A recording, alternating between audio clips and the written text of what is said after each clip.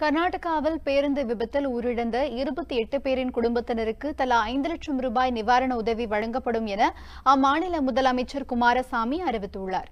கர்நாடக மாநிலம் மாண்டியாவில் பயணிகளுடன் சென்று கொண்டிருந்த தனியார் பேருந்து திடீரென்று ஓட்டுநரின் கட்டுப்பாட்டை இழந்து கால்வாயில் கவிழ்ந்து விபத்துக்கு உள்ளானது.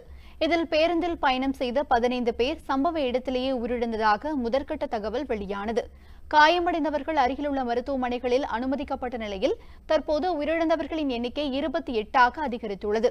இந்நிலையில் பேருந்து விபத்தில் உயிரிழந்த 28 பேரின் குடும்பத்தினருக்கு தலா 5 லட்சம் ரூபாய் நிவாரண உதவி வழங்கப்படும் என்று அம்மாநில முதலமைச்சர் குமாரசாமி அறிவித்துள்ளார். முக்கிய நிகழ்வுகளை அறிந்து கொள்ள காவிரி நியூஸ் யூடியூப் சேனலை சப்ஸ்கிரைப் செய்யுங்கள். உடனுக்குடன் செய்திகளை தெரிந்து கொள்ள காவிரி நியூஸ் சமூக வலைதளங்களோடு எப்போதும் இணைந்திருங்கள்.